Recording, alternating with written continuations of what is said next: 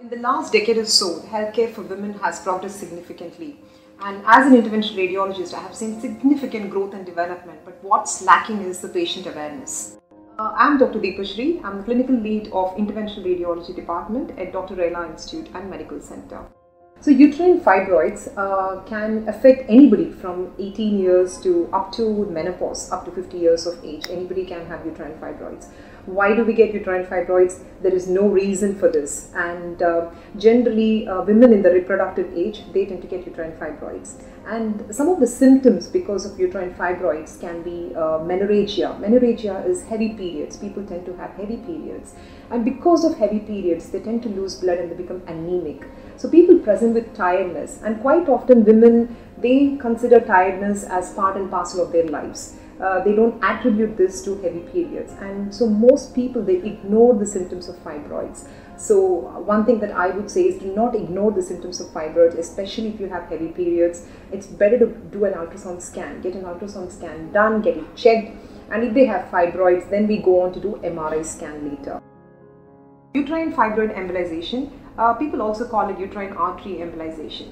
So what it basically is, embolization is a bit of a fancy term when it comes to blocking the blood supply to any particular organ for that matter.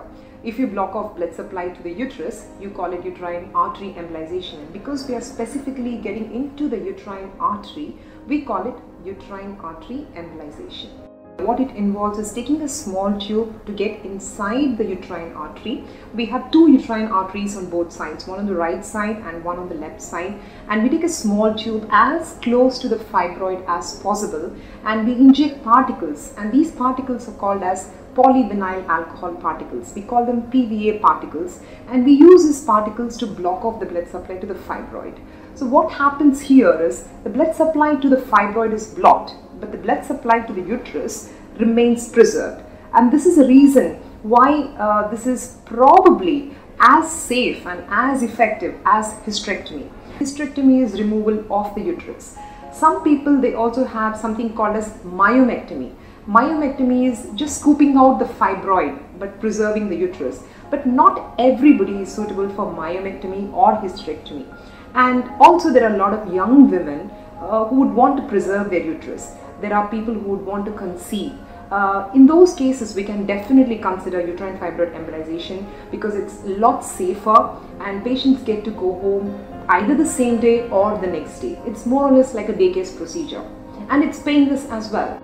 As an interventional radiologist, I would certainly recommend this treatment for someone looking to treat uterine fibroids with an overnight or an outpatient stay at the hospital.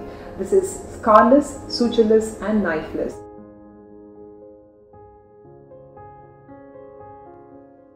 So with the Department of Radiology at Rela Institute, using pioneering technology and the state-of-art facility, we are making progress like never before. It's one step at a time.